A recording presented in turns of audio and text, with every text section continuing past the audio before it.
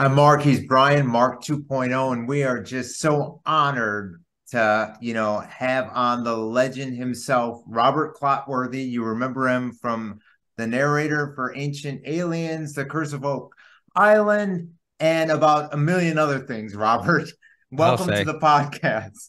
Thanks for being Thank here, you for buddy. having me. Yeah, legend. Wow. Okay. I'll take it. Well, that in a quarter will get me a cup of coffee, right? There we go.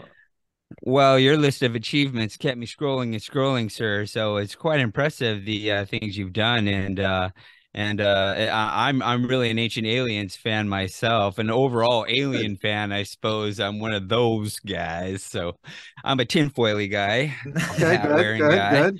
It goes way, way back, and so it's really a treat to have you here. Thanks for being here.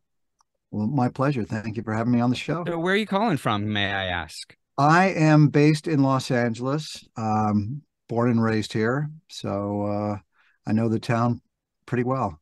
Yeah, Oh, what's the I've vibe been out there there right since I now? was a kid. Yeah, oh, cool. Yeah, I've been there many, many Yeah, times. I lived there for 10 years myself, so Okay. nice. What part of town did you live in? I lived all over, because Yeah. it's I lived Sherman Oaks, I went to SMC, Santa Monica Oh, cool. College, Okay. so yeah. Yeah, I'm in the valley as well, a Val. I'm in Woodland Hills, so not too Oh far from. yeah, I know it well. I did Yeah. live out in Canoga Park for a year. Okay. There So you go. nice. The legendary Valley. Yes, I grew up in the 80s. So there was so much done on that. What were you doing in the 80s? If you can remember, you weren't living it, right? That's a good one. I love it. That is Yeah. true. So if I could start with the basics, where were you Sure. born, sir? Here in Los Angeles, I'm native Southern California. It's funny because out here, it seems like everybody in Los Angeles is from somewhere else. And I tell people we're kind of like, native Southern Californians, we're kind of like Bigfoot. You hear stories that we exist, but nobody's really seen one in person. There may be a grainy video of one of us walking somewhere, but you're not really sure if it is. But there are a few of us, and it's funny when Southern Californians get together, it's kind of like pandas meeting in the wild. You have to mate or something because you're just not going to encounter another one for who knows how long. I rocked the same joke in Arizona for Yeah, all okay. this time because I only met about eight or nine of us. So, and I've been here all my life. I mean, I stepped out for here and there, but Yeah, mostly I just don't meet natives. I guess it's a Southwest thing. I It was guess. kind of the last. And isn't it like everybody else gives us a bad name? If It's so somebody's, That's a true, good point. yeah, Yeah. right? We need shirts that just say something like "I'm not with them" or something like yeah, that, There we something to we that go. effect. we're all Well, pretty chill. We're Yeah. laid back. well, yeah, my parents were chill too. What about yours? Uh, I don't know if chill would be the term I would use for my father. He was from uh, the East Coast, New York, New Jersey. Mm. He was in advertising.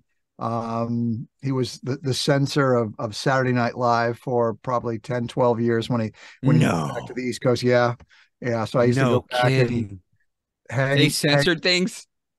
Shockingly, yeah. Yeah. Wow. And Unbelievable. yeah, I would go back each summer when they actually had TV seasons in the old days when actors would migrate east because all the TV shows were cast and they weren't doing anything. And I would go hang out in New York and go to Studio 8H and watch the taping of the show every Saturday night. In fact, one year I went there and it was Eddie Murphy's first season on the show, and I was there for the premiere episode, his first episode, and the after party that night was at Studio 54, and Studio 54 was happening. That was the place, Yes, Oh yeah. and legendary. we all walked from 30 Rock, which is where Studio 8H is at Rockefeller Center, and we walked over to Studio 54. And who did I walk with? I walked with Eddie Murphy. He Wow. was, you know, he was 19 at the time, and I was maybe, 21 or 22, and he kept calling me Mr. Clotworthy. And I said, Eddie, I'm not Mr. Clotworthy. That's my father.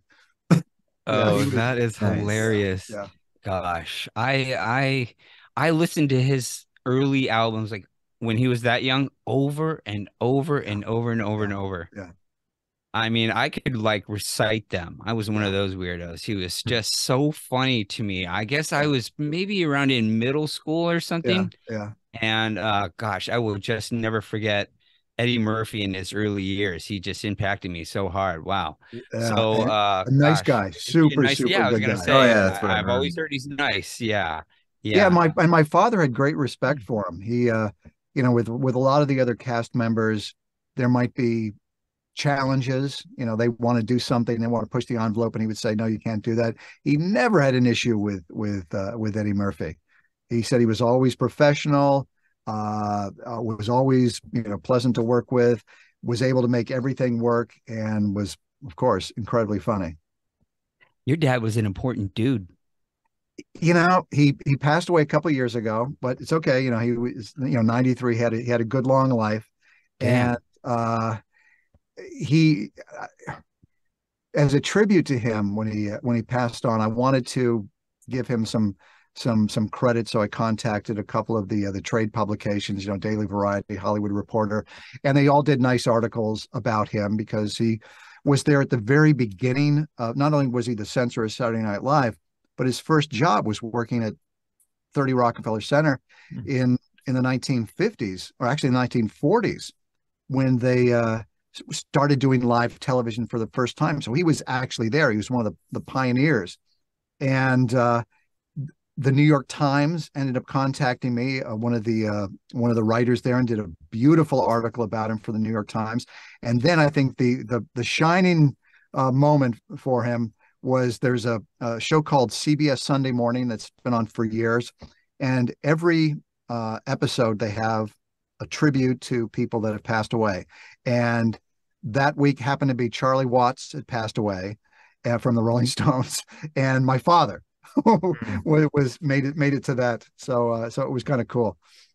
Yeah, he That knew, is he knew something. That everybody. is. He knew everybody. Wow. Wow. Wow. Who did he answer to as far as Well, censoring things? his boss, of course, was Lauren Michaels, um, and the division was called Standards and Practices. So his show was, he did the David Letterman show as well when it first started, and also Saturday Night Live for, like I said, 10, 12 years. And it was funny on the show, they made fun of him. If there ever was a warden, like a prison scene, the warden was always Warden Clotworthy. And Tim Kazurinsky, who was on the show, did a character which was the network censor, and his name was Worthington Clotman on the show. So Oh, yeah, he great was loved, and, tributes. Right. and my father was known, his email was Doctor No. He was known as Doctor No. No kidding. Yeah. Wow. Wow. Wow. That is Unreal. wow. Thank you. That is amazing story. How about mom? Uh, Mom passed away when I was just a little kid. I was maybe Mm, 7 or 8 years sorry. old. So my father then remarried to somebody else, and then we had, stepbrothers and stepsisters. For a while there, we had, I think there were 8 kids living in the house. It was pretty wild. But my mother had come out to California to act, and but she wanted to have children, so she had. I was the oldest, and my brother and my little sister. Wow. Yeah, And eight really was enough. That's a lot of kids. That's awesome though. it Uh was. Yeah, it was crazy having 10 people at the house. That was pretty wild. That's why I so moved which out when I was 17. I think I moved out at Wow. 16. I was Okay. still in high school. I started doing television commercials and was doing TV shows. And my parents said, "Hey, you know what? If you want to get an apartment, we'll help you pay for it." I said, "Hey, I'm in." So yeah. That's I was great. excited. Yeah. And you were on all the hit TV shows back in the day. I was on everything, man. I was on the Waltons, Emergency, Rockford Files, Police Story, Policewoman, MASH. Three's Um, Company. Three's Company, Three's Company, yeah, Three's Company. I mean, all these crazy shows, yeah. When did that Gosh, stop I don't know happening? where to start. Columbo, Wait a minute. Columbo. Yeah, he was on Columbo Talk too. about, there's got to be something in there that's got to just be, I mean, no one I've ever talked to has been down in the MASH. There's got to be something crazy that you could share about that or. Oh yeah, I'll tell you a funny story about the episode of MASH that I was in. I think the episode was called Letter Home. I think it was called A Letter Home. And the premise of the show, that particular show, was that there was a North Korean spy that was in the MASH unit, and he was trying to gather intelligence and send letters back up to North Korea to let them know what the Americans were doing. And if you're not a regular on the show, of course, you're going to be a soldier. And if you're a soldier, you're going to be a soldier that's, in the MASH unit. Something has gone terribly wrong. And on this one, the soldiers, we were all coming down with some horrible kind of a skin disease where, skin was peeling off and red and where pus was coming out. It was horrible. Well, they, you show up on the set, and the set was at 20th Century Fox. It was at 20th Century Fox, and they put you in pajamas and a bathrobe, and it's just, military pajamas, military bathrobe, nothing cool. And then they put all these like, open sores on your face and with makeup and all over your hands. And then once they finished that, they said, okay, it's time for lunch. And since you're working at the studio, they don't cater it. You have to go to the commissary. So all of us, the soldiers, we were all looking like, death warmed over. And we go to the commissary and we're standing in line with our trays. And of course, what else was shooting on the lot that day was a beauty contestant scene for Charlie's Angels. So I'm standing in line with all these open sores on my face, with all these incredibly beautiful women in bikinis and bathing suits. Needless to say, whatever line I came up with was not going to work on any of these ladies. Oh goodness, that is hilarious! Yes. Oh, and I was the chance of a lifetime. Yeah, I really but the main thing I did in the show was I was the soldier that they tested the North Korean spy create some I don't know, some medicinal thing from plants that he was aware of, and he was able to find put it on us, and we were able to get better. So that was basically the premise of the show. Wow. So it must have been amazing moving through these different series as you did. I've never heard anything like that. It was, it's really kind of interesting because I started when I was 15 years old. So I was still in high school, and I literally grew up on these different shows. It starts out that you're just a high school kid, and then you do stuff where you're, in college, and then, then you're dating, and then you get married, and then you have kids. And it's like so bizarre. I have all these fictional kids, wives, girlfriends. Oh, darn it. That shouldn't be happening. Sorry about that, my friend. No, it's fine. Okay. No problem. Okay. All right. So I never turn that on. That's what's so bizarre. Whenever I'm in my booth, I never have my phone on. So I apologize for that. No, so you're fine. I was saying it was interesting to do all these shows, and I worked with amazing people. I mean, I've worked with. I did a commercial when I was 16 years old with Peter Sellers. Oh wow! Are you Peter Sellers? Are you kidding me? I've worked with Charlton Heston. Wow. You might be the only guy we talked to that really worked with either of those people. Yeah. I mean, Charlton, what were you doing with Charlton Heston? Please. He was on a show called The Colbys, and he was like the patriarch of the show, and I played yet another in a long line of attorneys or something. I don't know what the heck I did. Wow. I can't even remember what I did on the show, but I forgot that he really did TV. Wow, that's amazing. Yeah. Oh yeah. That was I think it was Aaron Spelling that was the producer of that show. I did. Wow. What's it? Beverly Hills 90210, and I was also speak of the devil, because he did Charlie's Angels. I ended up actually doing the voice of Charlie in the latest Charlie's Angels movie that Oh, that's right. Yeah. Elizabeth Banks directed. That Oh, kicks man. ass. Oh my Yeah, that was gosh, pretty that's cool. so cool. Yeah. Wow. Even things like Aaron Murphy Spelling. Brown. You were on Murphy Brown I too. did a couple of episodes of Murphy Brown. Yeah, yeah. And a good friend of mine was on it, a guy named Bill Farmer, who now is the voice of Goofy. He's been the voice of Goofy for Disney for probably 30, 40 years now. But yeah, I did a couple of episodes of Murphy Brown.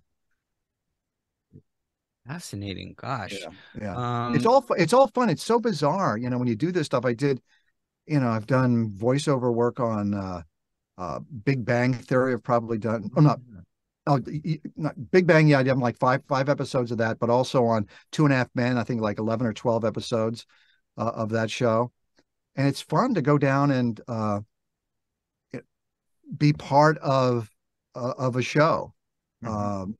When you go down there and doing some of these episodes, you're actually introduced at the end when they're doing it in front of a live audience, and it's a blast. how does that feel to, I mean, a live audience? I mean, It's it's it's interesting because it's a little bit different when you do a three camera sitcom in front of a live audience. It's not like you're doing a stage play where the audience sits there and watches it. The audience is in bleachers, and sometimes and they have to build the sets on the sound stage, and not all those sets are right in front of the audience. Like I remember doing mm, Murphy Brown, the one set was pretty far away, and so the audience could watch it on the monitors, mm, but they couldn't really. What you didn't get the sense of them being there. But there are other mm. shows where you get a sense, yeah, they are there. They're right in front of you, and there's an amazing energy anytime that there's a live audience there. It just picks everybody's energy up. The stars, everybody on the show. It just really kind of amps you up, and it's exciting and fun, and you can feed off that energy. Is that the most fun thing you do? It's interesting. Um, the most fun thing I do, yeah, I'm very You do a fortunate. lot of cool things. Well, That's for sure.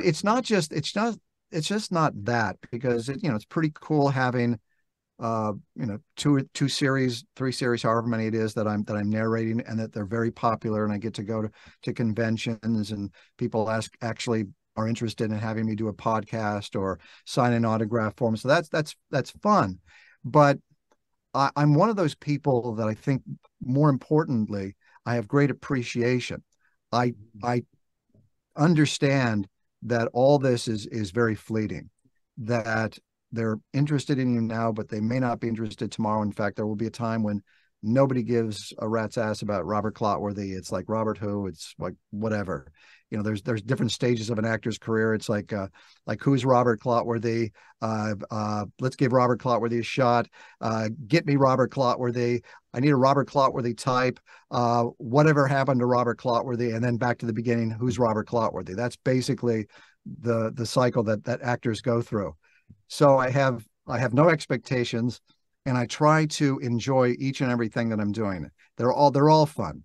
Being on a TV show is a blast. Going into the studio and recording a show is a ton of fun. Working with, I mean, Clint Eastwood and Bradley Cooper in a movie. Are you Sure. kidding me? Yikes. It's and I'll tell you a short, quick story about that. Uh, Please do. when Clint Eastwood, when he was obviously very accomplished actor, and when he was an actor, this is what I've heard is that he really did not like the audition process. Thought it was a lot of pressure. It was just uncomfortable. And as a director and as a person that's able to actually cast and decide who's going to be in the movie, it's uncomfortable for him still. So what he does is he has everybody basically audition on tape. So you go into his offices. The I think it's Jeffrey Mycloud is still his casting director, and they put you on videotape, and then Clint looks at it and he decides who he's going to pick. So you never get to meet him until you're on set. So here I get the call. You've been cast. You're an American Sniper. You're going to be working with Clint Eastwood and Bradley Cooper. And I'm thinking, wow, this is incredible. I first of all, I had read Chris Kyle's book, so I was very familiar with his story. I knew that he had been killed, so it was incredibly sad, and I thought it was a very important I've read his book as well. I thought it was a very important story to tell, and I thought this is one of those things you really want to be involved with as an actor. So I really, really wanted to be a part of something like this. So you show up on the set, and I've got my lines, and I'm playing a psychologist, and I have a scene with Bradley Cooper where I'm doing this, that, and the other thing, and it's it's one of those give him a prescription at the end, blah blah blah, and the writer comes up to me just before I'm about to shoot one of the scenes, and he says, and I'm only working one day, and he says, Bradley wants to expand on the scene. And my first thing I thought was, oh my God, are you going to give me new lines? Are you rewriting the scene? I memorized this. Now, it's a lot of pressure. I haven't met these people. And he says, no. What's going to happen is there's a lot of elements of Chris Kyle's story that we can't really put into the movie. You can't really show, for example, how long a tour of duty is. How do you show that? So we want to bring up some of these points within this this therapy session with him. So we're going to improvise it. And for me, since I have a background in improvisation, I thought this is paradise. If it's improvisation, you can't really blow a line, right? Yeah, true. As long as you know what you're doing. And so, we go to shoot the scene, and we shot a little scene that was added later on where I bring him in to meet some of the soldiers that have been wounded. And so I knew what the scene was after that. I'd also read the script ahead of time, so I knew what the scene was prior to that, where he kind of loses it. He's having serious issues transitioning from being a soldier, on the battlefield to being a civilian at home. And he loses it at a kid's birthday party, takes off his belt. He's about to beat a dog, and people start screaming, and he realizes he's in trouble. Well, cut to, he's in the therapist's office with me. And it's just me, Bradley Cooper, and Clint Eastwood, and the guy with the camera. That's it. It's in a small little office. And first I'm looking around thinking, how did I get into this room? I mean, this is pretty rarefied air here. And and Bradley he had transitioned into Chris Kyle. He was that man. He had put on all this muscle. He was speaking with a Texas accent. And it was very clipped in the way he would speak. And I thought, okay, what would be the first thing that a therapist would say to you? And we've all been to therapy, right, guys? I mean, come on, we've all been there.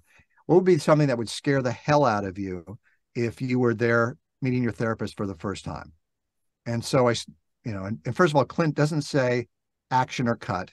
He says, go. Or he says, stop. It's very chill, very relaxed. So he says, go. And I looked at Bradley Cooper sitting across from me. I mean, he's as close, 2 feet away. And I look at him and I said, your wife called me. And Bradley is a phenomenal actor. You could see in his eyes when he was on, the camera's on him, his camera's on me. You could see that was not what he expected. And that was not what he wanted to hear. That was clever. As Chris Kyle, because he realized, I can't lie. The jig is up. I'm caught. And it was amazing. Clint is known for doing very few takes. He just does it a few times and that's it.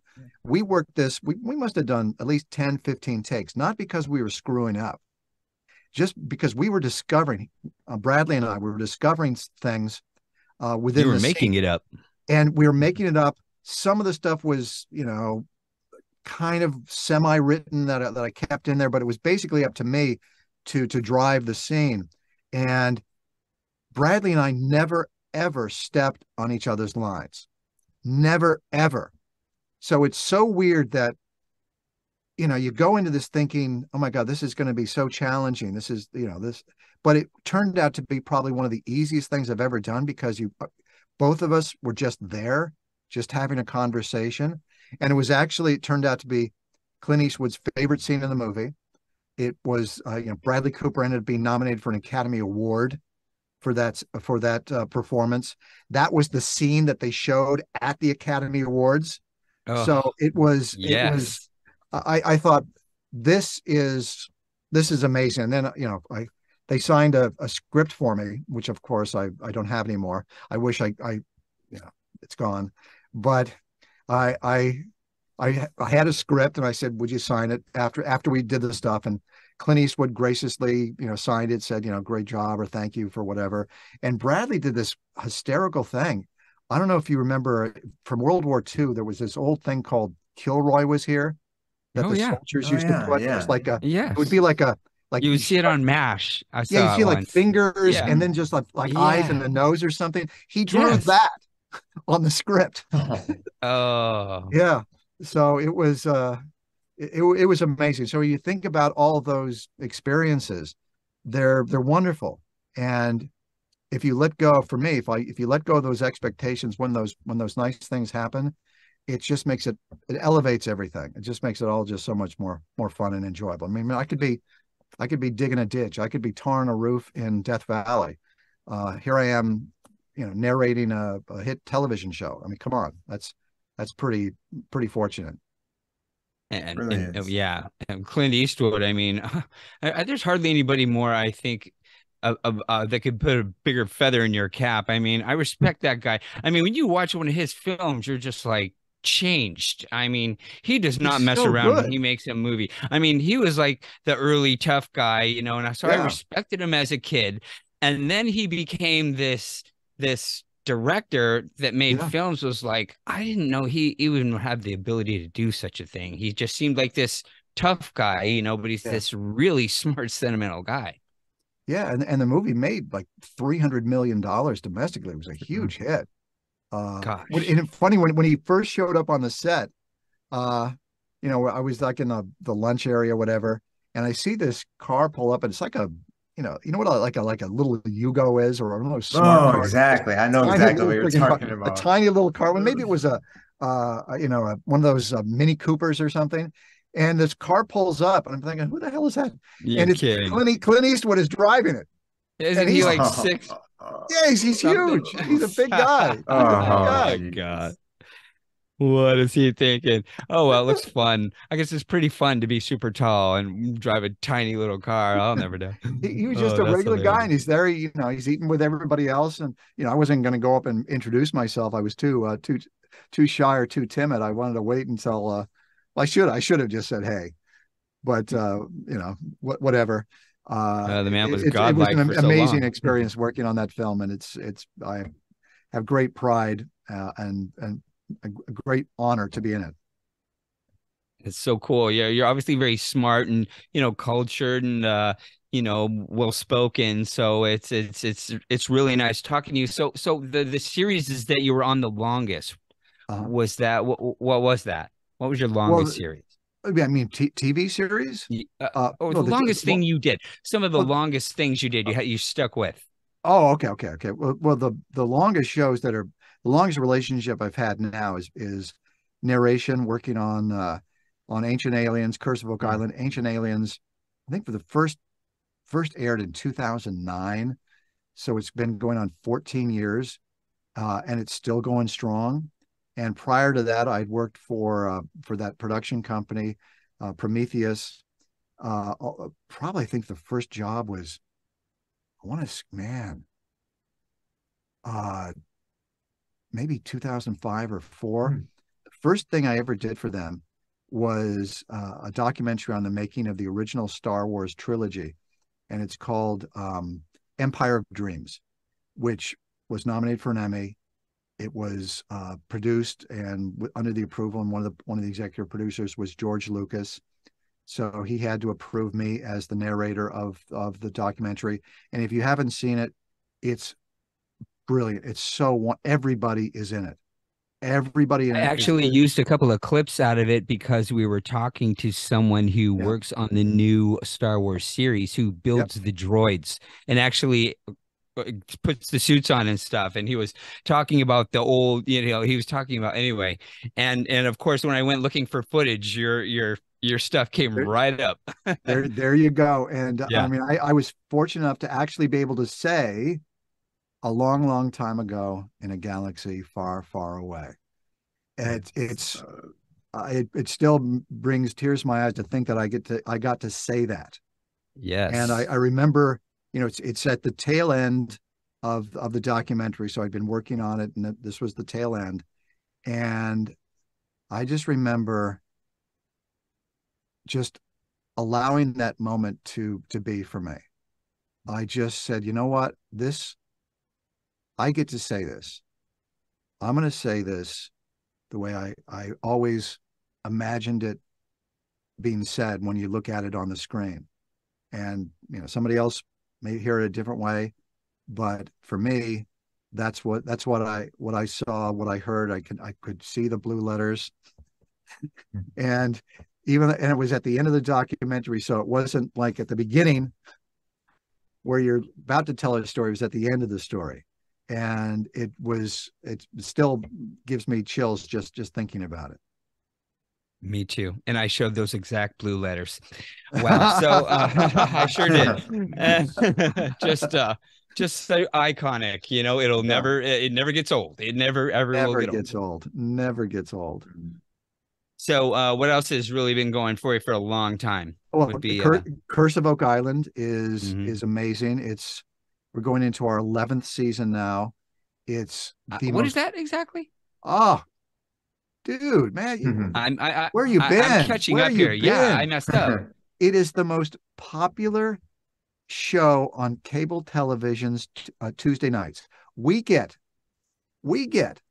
close to 3 million people tuning in each and every week. Wow. To watch the Robert, show. Cable channels don't get 3 million viewers. I know they don't. This one does. Wow. This show does. And it's about these two brothers who, when they were kids, read an article in the Reader's Digest about this island in the North Atlantic where people have been looking for an incredible treasure. I'm saying the opening for over 200 years. And whether there's pirate treasure there, some other treasure, whatever, people have been looking at this place, and they just always wanted to go up there, always wanted to do it. And they started doing it. One brother is very wealthy. The other brother, I think, worked at the post office, but this was their dream. And the great producer, Kevin Burns, the late great Kevin Burns, who is the fellow that created Ancient Aliens, Curse of Oak Island, all these great shows. He heard that story and said, you know what, this would be a great television show. And so now it's turned into what started out as just being 3 or 4 episodes, like Ancient Aliens started out as just 1 2-hour episode. It's now the most popular show on cable TV Tuesday nights. 3 million people. We've done close to 200 episodes, and people are addicted to it. Two brothers searching for treasure on this island. And what the spin is, first of all, they're very interesting. Their relationship is really fascinating, but they're treating it's not like a couple of guys walking around an island with a pitchfork and a metal detector. They do it on a scale that is insane. They bring in machines that are worth hundreds of thousands of dollars. They bring in all these experts. They have it's crazy what they do. They spend millions each year. So this show's making money. It's History loves it. They pay a lot. History Channel is what it's on. They obviously pay a good amount of money to keep this show going, but it is their #1 show on their network, and it's captivating. I think the reason is first of all, it's real. These guys are really trying to do it. Nothing's faked. Their relationship is compelling and interesting. They treat it as the older brother that's got the money. He treats it more like a business. He says, we have a budget. We got to work. We got to do this, that, and the other thing. The other brother is a little bit more passionate. He'd go up there with nothing and just dig till he couldn't dig anymore, looking for this stuff. So the older brother keeps him in check a little bit. The younger brother that's got the passion keeps the older brother motivated. And plus they find these incredible experts to come and help them. And they plan it out. And I've had people talk to me, say, listen, my kids love this. It not only do they learn a little bit about history, because if we say something happened, like, in 1772, this happened, that happened, we know that it actually happened. So there's historical information that we put forth, but also this fellow told me, he says, I see how my kids see how people work together to accomplish something. And that's something that's rarely taught or that you rarely see. How do people do something? If you were going to dig for treasure and you wanted to find it, how would you do it? You have to budget it. You have to find this person, this expert, that expert, figure out the best time of the year to do it. And you see all of that process. So it's true. It's fascinating. And it's hooked people like, I mean, come on. It's a show about two guys that haven't found a whole heck of a lot yet, but they're finding a lot of clues and they're uncovering a lot of very, a lot of mysterious stuff that you cannot explain. And so they're committed to searching for it and finding out what the truth is. So that's great. Yeah. That's great. Wow. You have like the golden touch, Robert. Everything you really. Have you ever had to learn any lessons or anything? It's funny because the producer Kevin Burns, who passed away a couple of years ago, he called me his good luck charm. I later on realized he called a lot of his people his good luck charms, but that was the way that he operated. He flew by the seat of his pants. He had a passion. He trusted his instinct. And he would say to me sometimes, with Ancient Aliens, he'd go, Robert, he goes, I write these shows and I think, I don't believe it. It's such crap. And then I hear you say the words and I start thinking, maybe it is possible. So I know that with me, and he and I had a great connection because all the shows that we would work on where he would hire me as the narrator ended up being very successful. So I learned from him that there's an aspect to the way that I narrate where there's people trust me. They also think I know what it is I'm talking about. And I'm also very approachable.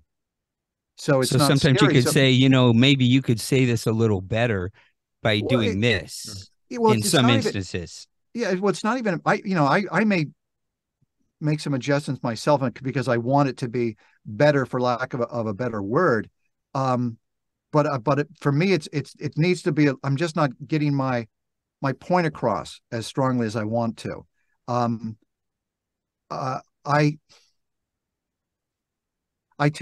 able to take people on the journey. When I get a script, when I go into the show to record it, I don't get the script in advance. I don't want to see the script. I don't want to know what's going on. They hand me the script that day. I look at it while I'm in front of the microphone. I open it up and I say, okay, this is what the title is.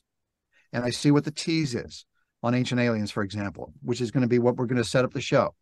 I'll read it out loud just to kind of make sure I got all the words, make sure there's nothing that I'm not confused about something. Then we start recording right away.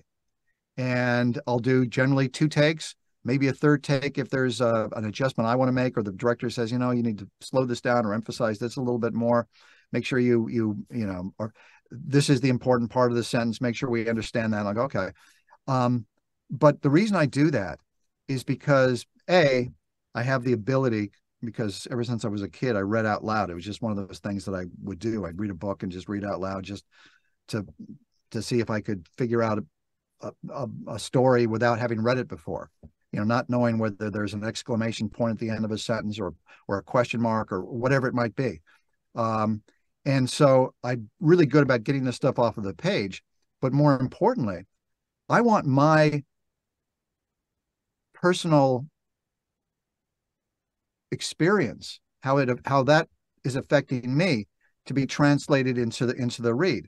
So, for example, if I read something, the other day we read something where the Great Pyramid of Giza is if you go latitude and longitude, it is basically this. It is the speed of light in meters per second. Now, how is that even possible? How is it that the Egyptians or whoever built the pyramids just happened to put it right at the spot that is the speed of light in meters per second? It seems to be pretty amazing. You move it a mile over, it's not there. A mile in any direction, it's not the same. It's right there. You look it up. Look up the speed of light in meters per second. It'll be 1.6, whatever it is. And then you look at the Great Pyramid of Giza, latitude, longitude. It's going to be the same numbers. And to me, that was amazing. amazing. Which is really important to me because I was going to ask you if this kind of stuff was important to you, and it makes me really happy to That see you is, Yeah. react to. yeah. I used to listen to a guy named Richard Hoagland. I don't know if you Uh-huh. recognize the name, Uh-huh. but he went down to the UN and talked about the geometry of the things on Earth in conjunction to the things on Mars and Yeah. stuff like that. And just the geometry of Egypt is just absolutely too Yeah. perfect to exist in ancient times. Yeah. So when I see that, and when I'm saying it for the, when I'm recording it, it's fresh for me. It's new. It's not something I read the night before, and now I've got to kind of plan and figure out how am I going to make this to sound this way. It's coming from me. I'm just trusting that my passion for that, my interest in that, I could be shocked, I could be happy, I could be sad, I could be depressed, whatever it is about that I'm feeling. I allow that to be incorporated into the read. Now, it may not be overt and really, powerful that you can, oh, he's pissed off at this, or he's shocked. You'll just know that I'm there with you. It's a real person. It's not just an AI robot that's spitting out information. I have an opinion. I have a personal connection to it. I'm interested in. I'm taking you along on the journey with me. I may have jumped to a conclusion there because you're talking about acting mostly. I mean, let me sidestep that and say before we get into Ancient Aliens, because that was just like it changed. It changed, I think, Mhm. cable television in a way. But what is passionate to you in real life? I mean, like when you get away from your job, what are you doing? It's interesting. I'm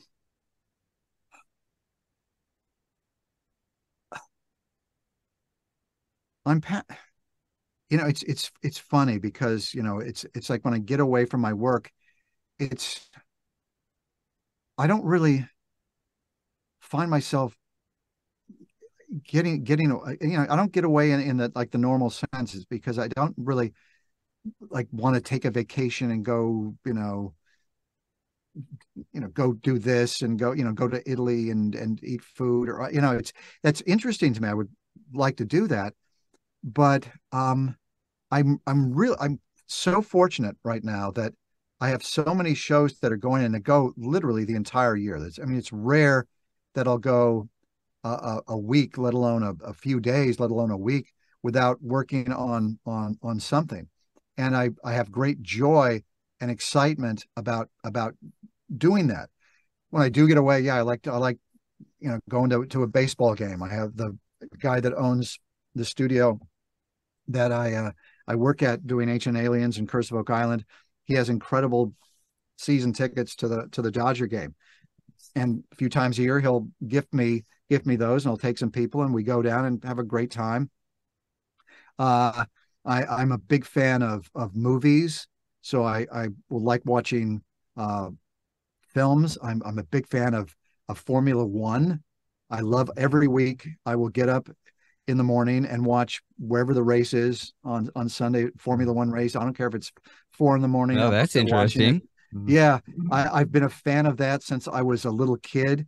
I remember going to uh, they used to have real Grand Prix out here in Long Beach, and I went each year that they did that. But I remember going to an exhibition Grand Prix that they had out in Ontario with Oh yeah. and Graham Hill was one of the drivers. He was my favorite driver as a kid. He drove for British driver, drove for Lotus, and Jackie Stewart. And I used so I'm a fan of racing. Not as huge a fan of oval racing, but I really do love Formula One. I've I've kind of soured a little bit on basketball and football. It got a little too political for me. I just when I watch a sporting event, I like to escape. Same here. Yeah, we I don't feel the need same somebody to way. preach to me. You know what I'm saying? It's like, Thank you. dude, Yeah. when the basketball players had whatever their logos were on the back of their jerseys, it was like, you know, you know, world peace, actually world peace was actually a guy, but like inclusion is bounce pass I know exactly what you mean. to Yeah, we feel you. Whatever it is, Yeah. free humanity. And I'm like, it's too much for me. It's too much for me. And it wasn't like that. Look at the Showtime Lakers, yeah. or Bad Boy See, Pistons, you name it. that's when I was a fan. When the Lakers, man, when it was Magic and the Showtime, it was like I was all in on that. You kidding me? I loved that. And I was from Michigan, so I had the rivals, the Bad Boy Pistons versus the Lakers. I never hated the Lakers. I thought it was a great rival, Oh my God, the Pistons were so tough. Yeah. Who was that? Who was that? Lambeer? Lambeer, yeah, oh yeah. No. Oh my God, Lambeer. Oh my God, he was intense. It was always a battle, and obviously with Boston, but it was fun. It was I actually got to do some voice work on the Lakers series that's on is on HBO. It's Oh, okay. Yeah, Showtime. I know what you're Yeah, talking about. and it's interesting to work on that, having lived it, because I was so passionate for it. I mean, I still have like Laker pennants from when they won Laker Oh, shirts. nice. I have a Lakers shooting shirt from the 80s. Yeah. There you go. So, There you go. nice. I got to tell you, Robert, I grew up in Phoenix, and we did not have a baseball team back then. We didn't have a football team. All we had was the Phoenix Suns, and your boys were always the obstacle Yeah. in our way. Point. Yeah, And well, it was a rare and beautiful you got a baseball team now, brother. You got a good team right now. We did a lot of damage in baseball early on, didn't we? Wow, that went Yes. very well. It sure did. Mhm. Yes. It sure did. I remember listening to. I liked the Suns so much. I would Yeah. listen to it with my dad on the radio. I would listen to this guy we listened to the same guy for like 2 Now, decades. didn't Charles Barkley play on the Suns for a while? Yes. Yeah, he did. Okay. All right. Yes. We went out in game 6 on a 3-point bull shot that sank. Yeah, that's right. Oh, And my heart sank, and I was like, that's it. I know it'll kill you. But I love what I love about sports is the purity of it. It's not you have to be really good to be in that level. You're not there just because you look a certain way or you're filling out a metric. No, it's like these are the best of the best, and there's a purity to it. And for baseball, what I love about baseball is, I don't know what I think about the pitch clock. I'm not, I'm kind of a purist, but I like the fact that I don't like having guys on second base when you go into extra innings and stuff. I just like the fact that there's no clock. It doesn't have an ending. Yeah, it ends when it point. ends. And here's a question. I got a funny question for you. Okay. Why is baseball, and I was thinking about this today, why is baseball the only professional sport where the coaches and the managers wear a uniform? Could you imagine? Oh, that's a good point. If like in football, about that. The coach had to wear a uniform, Bill Yeah. Belichick and a helmet and shoulder pads. Good point. That is great. That is Doc hilarious. Rivers in in a basketball jersey. It's crazy. Yeah, I Man, didn't I even think miss about that. I'm the same as you, though, Robert. You know what? And nobody will tell you faster than Charles Barkley. I walked away from the whole thing too, because for the same reasons. Mark, he still kind of hangs with sports, but I have almost completely. But like shut you, it off. you're into Formula One. I'm into Serie A soccer. Okay. So the Italian league. So it doesn't seem to be as driven as some of the other sports, So what do you think? Is it Messi that's moving to Florida? Yeah, he's moving to Miami. What the heck? I thought he was going to take like $1 billion and go play and go over to Saudi East. Arabia. Yeah, Ronaldo. Wow, well, he live in that new city they're building. You must have liked Ted Lasso then. Did you watch that at all? I've seen a few episodes. Yeah, our friend Brendan Wayne, John Wayne's grandson, who plays the Mandalorian, suggested it. So I checked it out. Yeah, it's all soccer. Yeah. Were you a Yankees or a Mets soccer coach growing up? Yankees or a Mets fan? Well, I was a Dodger fan growing up. I mean, you were? Okay. Yeah, I was. First of all, I grew up listening to Vin Scully as a kid. Oh, I love Vin Scully. I mean, are you kidding me? And but listening to Vin Scully on the radio as a kid, Hmm. you would go. I went to the 1964 World Series. My father took me to, no, 65 World Series against the Minnesota Twins. I still have that pennant. But you would go to the stadium, and everybody, it seemed like everybody had a transistor radio, if you can remember Yeah, that, buddy. Oh yeah. at the stadium. And even though it didn't matter where you were sitting, you would hear him speaking to you, calling the game, even though you're watching it live, because everybody had a radio. It was that impactful. And he was just so magical in the way he would describe things. Plus, he was there.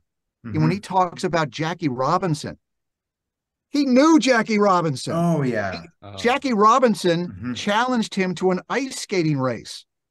what? Yes, Jackie Jeez. Robinson grew up in the South. He never Yeah, put on a I pair of ice know. skates in his life.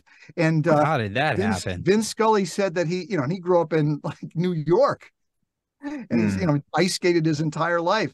And Jackie's wife was there as well. They put on skates and they raced one another. Yeah. Jackie, of course, won, I was gonna but say. still, it's like, oh, so when he would talk about great moments in baseball or this player or that player, he knew them, he saw them. It was coming from somebody Sure. who actually was the first person. It was not somebody telling you a story. It's somebody who actually saw it happen. But Hmm. anyway, I can go on and on. So you asked me what I'm passionate about. Those are a couple of things. Yeah. Lasorda was a We're great guy intrigued. too. He was on your question about a Yankee or a Met fan.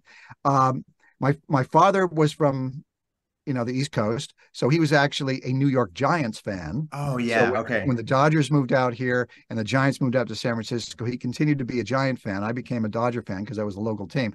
But my grandfather, who lived in New Jersey, he was a Mets fan. Mm. So, and whenever we would go back in the summer, he would suffer with the Mets because they would never win. Mm. They Yeah. were always terrible. But I think he was alive when the Miracle Mets, when they actually won it all. So I was happy for him for that. So if there's another team I like the Giants. I'm a kind of a California guy, but I like the Mets. And Cincinnati is taken off. Hunter Green, who's one of their they just signed like a big contract. That one of their pitchers, this guy grew up in Sherman Oaks. He went to Notre Yeah. Dame High. So Oh he's yeah, I know Notre Dame well. Yeah. yeah. So I'm a fan of his, and he's doing extremely well. He's not leading the league in strikeouts, but he's damn close to it. Yeah. That's great. Yeah. I'm over here in Wilmington, North Carolina, and there's a lot of New Yorkers that move down here. So there's a I've lot of, it seems like a spent lot of a lot of Yankees time in fans. Wilmington. I've spent a Oh lot of time yeah. in Wilmington. Oh, have you? So you know it well. Yeah. Yeah. Have you ever been to Holden Beach? Yeah, I have. I love the Okay. beach. That's my favorite place to go is the beaches. I mean, Yeah. Okay. I've been to Holden Beach He keeps sending me pictures. if yeah, you haven't been to the Atlantic Ocean, go because it's it's warm. beautiful. You got the Gulf Current that comes in. You go out in the water, and all of a sudden it just hits you, that warm water. It's incredible. It's beautiful. That It does really sound is. nice. Yeah, and the North I didn't Carolina realize it beaches. was warm. Pardon I've me? never been out there. That's interesting. You got to go. Oh, you You Yeah, got to do. go. yeah, Yeah. yeah. Mark keeps telling me, North wow. Carolina is quite beautiful. The earth, it's so red. You've got that green when you fly in. You see all that green with that red soil. It's just beautiful. If you didn't live Yeah. in LA, where would you live? Uh if I well I would say let me say if I didn't live in the US, I would probably want to live in Israel, even though I'm not Jewish, but I think that it seems like it's an amazing country, and the people that I've met who are Israeli just are amazing individuals. If I didn't live in California, man, that's a tough call. It's Mhm. weird because I've grown up here, people move here. The weather is freaking great here. I mean, today it was, low humidity, 75 degrees. I mean, come on, it's like perfect, but it's not the town that I grew up in. The crime is gotten out of hand. The homelessness situation is terrible. The uh, the the way the government functions in California, it's really we're headed for disaster, so things are getting worse and worse. But the weather is still great, and I need to be here to work. This is where I work, even though I could theoretically be just about anywhere. I don't know that I would want to be someplace where it's too humid. So North Carolina may be out except for the fall or the spring. Sure. Winter, I'm not a big fan of snow. It gets below 60 and I start to panic. Uh, you know, so Yeah, LA is about as good as maybe it gets. San Diego is beautiful. Like San Diego, I oh love. yeah, Oh wow, yeah. Yeah, and yeah, I very would much. want to be somewhere close to an ocean. I don't want to be too far away from. I've always Sure. lived near an ocean, even though it's 15, 20 minutes away. It's only 15, 20 minutes away. Yeah. Yeah, yeah. Do you do anything like boating or scuba diving or any stuff like that? Well, I did martial arts for a lot of years. I Really? studied a thing called Kung Fu Sansu and actually ended up teaching it for a while. I think I studied probably close to 20 years. I became not just a black belt, but a master, which would be, I guess that would be considered a eighth degree of the black belt or something. So it was up there. Damn. I was really passionate about that. I got into it when the old David Carradine Kung Fu show was on. Then of course, you had Bruce Lee, who played Kato on the Green Hornet. These are all shows that were on when I was a kid. I saw And everyone. when Hmm. I was intrigued by it. I took a karate class, didn't like it, and then at this gym I was at, they were offering this class, and I just got completely into it. It was what I enjoyed about it was the purity of it, that the actual lessons came to us from a book that the man who brought it to the U.S., guy named his Chinese name was Chin Su Dek, but his Americanized name was Jimmy H. Wu. His great uncle was actually a monk at a monastery in China, and when he left that monastery, he took with him two of their books. One of those books was the fighting techniques. So the lessons that we would get, it's like written on like animal skin, Right parchments, from the things that's monastery. hundreds and hundreds of years old. This book, and so we would get and there's so many lessons, and there's no way any one person could learn all of them. I mean, there's thousands upon thousands of lessons. And so each class we would get a different lesson that came from that book. And I called it, basically Chinese street fighting, because it wasn't about competition. It wasn't about sport. It wasn't about points. It was the psychology of it. It was breaking bones. It was leverages. It was kicks. It was gouging out eyeballs. It was all that stuff that made it so that it was effective for, if you really were to need it, and there are no rules. And I just completely got into that. Plus the fact that I knew that the people that created this, the monks, they were, they had I want to say they were religious people, but they were thinkers. You know, they weren't just people that were just throwing this stuff together. They were meditating on this. They were figuring it out. They took the time. So I get a little bit offended when somebody takes something like that and tries to add their spin to it, make it better, because it's already coming to you perfect. This came through generations and generations of individuals that worked this out over all this time. They thought about it and practiced it and worked on it much more than you ever have. For you to have the hubris to think that you can kind of improve on something that has been stood the test of time, who the hell are you? Hmm. you know, Yeah. it just was, Yeah, people forget what made them great sometimes. yeah. I And tell you, Robert, you seem like such a, passive guy. I didn't know you're such a badass. I get your dates always felt safe. Did you ever There we have to put that go. into practice at one point? Did anybody get out well, of hand and you had to like, give them a nerve pinch or something? the answer we would say is, do you ever use it? You say, I use it all the time. And in a sense, you do, because if anything, I look at it this way: if you do it perfectly, you never have to really physically do it, because the chances are where somebody just jumps out of a bush and attacks you where you just didn't see it coming, that's the rarity. Usually, you see it coming. If you talk to people, even if somebody says, "Oh man, this happened," I go, "Well, what happened?" "Oh, the guy just came out of nowhere." "Well, where were you?" Well, I was in a bar. Okay, well, where was he? Well, he was sitting over here. And then what was happening? Well, I was talking to this girl. Yeah, and who was she? Well, she was his date. And then you start thinking about, go, wait a minute. So you just basically ignored everything. I remember a friend of mine, we were walking and I was just starting to learn Kung Fu. I was maybe a yellow belt or green belt, fairly new in it. And we were walking down the street in Hollywood, and this car, this Porsche, comes barreling down the street, and the guy slams on his brakes and he yells out of the car, "What the hell are you looking at?" And I turn around and I'm thinking, what is this guy's problem? My friend starts getting into a conversation with him. But it wasn't a conversation of, hey, screw you. It was like, hey, look, I'm sorry. If you thought of, just that comment looking at your car was really nice. And I saw my friend walking closer and closer to this guy. And all this guy was doing was just screaming at him, telling he's going to kick his ass, telling, whatever. And I as a student of the martial arts, I saw how my friend was clueless as to what was happening.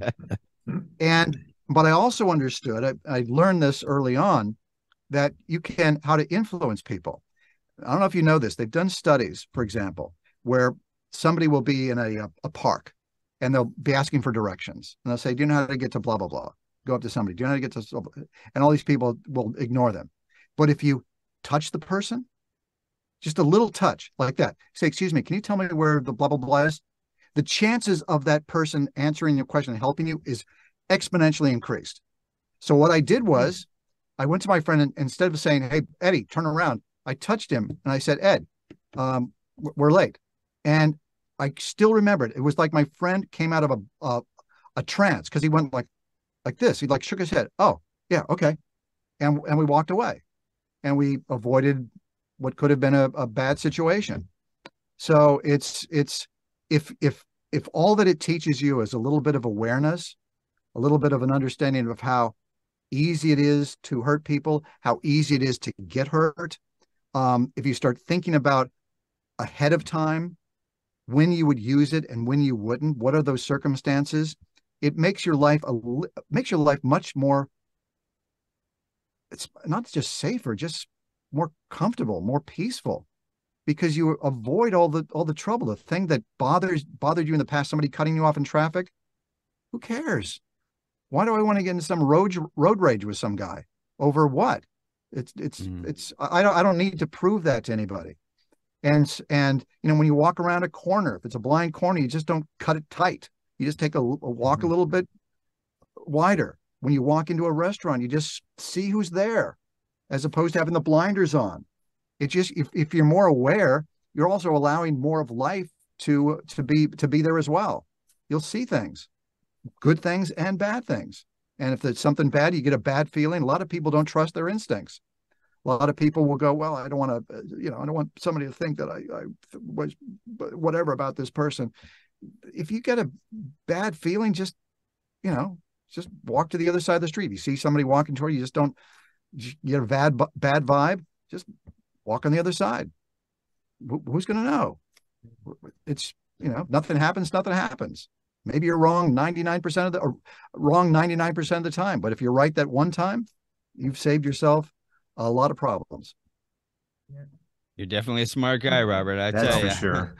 Yeah, and you're a nice guy too, and funny. You're great to talk to. Honestly, me and Mark were like, quick, start watching Ancient Aliens. And I'm like, you know what? This is about him, though. Yeah. And I'm going to ask him if he's, really passionate about aliens, but he probably won't be, Well, not that you're not interested. I don't think any human being with any intelligence can not be interested in such a thing. It's bizarre as it is wonderful, isn't it?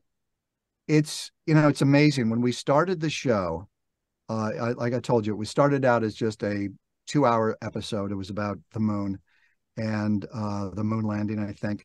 And then the network kept ordering more episodes. And after 4 or 5 episodes, the producer, Kevin Burns, made a joke. He says, I'm running out of pyramids. What do you want me to do?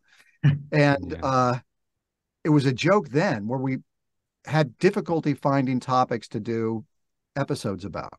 Now, with everything that's coming out in the news and around the world, we have to filter the stuff. There's so much information that's out there. Just look at what's been released in the last few weeks with unidentified, they now call them UAPs. unidentified aerial phenomena instead of UFOs. You got the whistleblower that says that there's actually alien craft that we have in our possession. We actually have bodies. And this guy is the first one to be a whistleblower that says, and he's got credibility. He's a former major in the Air Force or something. Even senators and Congress people are saying, yeah, we need to get the answers. What's going on? So something is happening. What that is, whatever it is, Ancient Aliens is certainly going to be at the forefront. We're kind of the tip of the spear. People are trying to emulate us, copy us, try to figure out what the secret sauce is. We know what the secret sauce is, and we're going to be leading the charge, if anything. And the I know secret what the sauce is, secret by the way, sauce you don't have a skeptic. That's what the secret sauce is. We don't preach to the audience.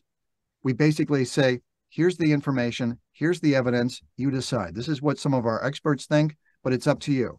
We just present it. We don't have somebody that just goes the whole time. That would. Why do you need that? There's always somebody like that in your life. Who wants to hang around with that person? Now we'll have people that will ask questions, challenging questions, that will say, I'm not sure about this, and they'll change their minds, but that's different. And I've become very good friends with Georgia, who's on the show. He's the guy with the hair. Oh, yeah. Okay. And I'm actually going to be getting together with him in a few days, and I'm looking forward to getting his take on all this information that has recently come out with this whistleblower. So it's, nice. Now we get thousands and thousands of people that show up to these conventions. Mm-hmm. It's amazing. That is so cool. Yeah, and I remember the moment, at first when you hear UFOs, it all seems very futuristic. But I before the internet is when I had to deal with books and stuff like that. And I remember the moment I was like, wait, there were UFOs in World War II? What are you talking about? And then it went back to there were UFOs even further back into Europe, and then it went back to cave dwellings, yes, and then it went back to giants, yes, and the ancient Sumerians, and I'm yes. like, where, how far does this hole go? Well, the Earth has been around for 5 million years, and we've only gone back as far as finding evidence of, we found evidence of the dinosaurs, so going back a couple of million years, but that's nothing compared to 5 billion. Okay, and there's new dinosaur technology now where they've taken bone and they liquefy the bone in such a way to break away all the dryness, and what's left is actual real material that's even kind of stretchy and stuff. Really? So who knows? Yes, this lady just figured that out. And the further we go forward, the more science fiction our lives become, do they not? Yeah. And also we keep finding stuff that's older. You'd think at some point they go, that's it. There's nothing else to find. We've gone back as far as we can go, but they still find stuff that's older. So who knows how many, human civilizations have risen, died in over 5 billion years. I mean, come on. I mean, didn't the ancient Sumerians have little clay things that they wrote on, and they had the solar system and stuff written down somehow? Yeah. I mean, that's kind of hard to deal with, when you're looking at something that's, sick, well, there's so many. That's it. There's so many questions, and we as human beings, we're a curious species. We want to discover. We want to explore. We want to know the answers. We're not going to just sit back and just go, whatever. Some people do, but I think as a species in general, we're curious. And that's a good thing. Curiosity will drive you into doing great things, hopefully. Some bad things, but hopefully some more good things than bad. And there's, like you said, as time goes on, more and more gets uncovered too. And it can go into all kinds of shadowy things like the history of the government. When it says ancient, how current does your show go? What's the most current thing it's ever done? Oh my goodness. Wow. Well, with Ancient Aliens, one of the challenges is, we have to come up with the topics, and then we have to do the way that it works, let's say the topic is unidentified aerial phenomenon. We'll have to come up with a series of questions or ideas that we need to present to the theorists, the people that are on the show, the people like Giorgio, the people like Travis Taylor, Dr. Travis Taylor, or Linda Moulton Howe, and we'll say this is what we're going to be talking about. Then they need to go and do their research. It's not just that they just have all this stuff, they just pull it out of their backside. They need to do their research because they want to be accurate as to what they, especially if it's something that is historical, like religious practice of the Egyptians or the way that the Sumerians lived or whatever it might be. So they'll go and they'll do their research, and then they do those interviews. After they do those interviews, then they have, sometimes they'll have the theorists go out and do field pieces where they're actually out there in a location, looking at stuff, talking about stuff. Then the writer will piece together a narrative that's going to go around this stuff, and then they give it to me at the tail end. But quite recently, we did one, so it takes a little bit of time. It's tough for with this thing that just came out with the whistleblower. I mentioned to the producer, I said, this is the kind of show that would be great if we did this like a special edition, a live episode of Ancient Aliens, just to deal with this kind of stuff. I always thought that might have held you back. You could segue or something into it or something, but all this new stuff. We might be able to do something like that at a certain point in time, but I think that we may be a couple of months behind maybe on some of this stuff, but we try to be as current as we can. And if there's, and also with fortunately with the narration, since the narration is the last thing that is added, the other interviews have already been done. If there's a new piece of information that comes out that needs to be popped into a show, I can go into the studio. We can do that up until a week or so before the show airs. If there's something that's late breaking news that we want to add to that particular episode. Wow. I would die to be with such a project. I would just be in heaven. I've been studying UFOs for so long. I'm tattooed on my arm. Wow. All right. Yeah. Cool. What a treat. What a treat to talk to you tonight. It really if you're not careful, Robert, I'm going to keep you another hour. It's just been such a great time. I mean, I really didn't know if I was going to talk about aliens and stuff, but I'm glad we didn't. It was great getting to know you, my friend. It really was. Yeah, we talked about baseball. We talked about the important stuff. Okay. Exactly. You have a lot to. You're a really smart guy, and I could listen to you. So anytime you want to come back, you just come on back. We'll do another hour. Oh, yeah. And let me know. I love doing this. This was really a lot of fun having this conversation with you too. This was a blast. I have a good friend that lives in Phoenix. I mean, I've been there many times. I've been to Sedona, man. Sedona's great. Yeah. Hey, the aliens are protecting Sedona. That's what we think. That's what we say anyway. There you go. It's beautiful, man. Taking that drive from Scottsdale down into Sedona. Wow. Mm-hmm. Yeah. Don't drive into a vortex on accident, please. Be careful. I'll try to avoid it. I have my GPS. It tells me to avoid vortexes, so I'll do my best. Only trust your GPS like 95%. It will steer you wrong. Yeah. Well, it was great talking to you today, buddy. It really was. Come on back anytime, okay? Yeah. Oh, absolutely. You just send me the invite and I'm there. Thank you very much, guys. Great. Thanks so much. Take care. Have a good night.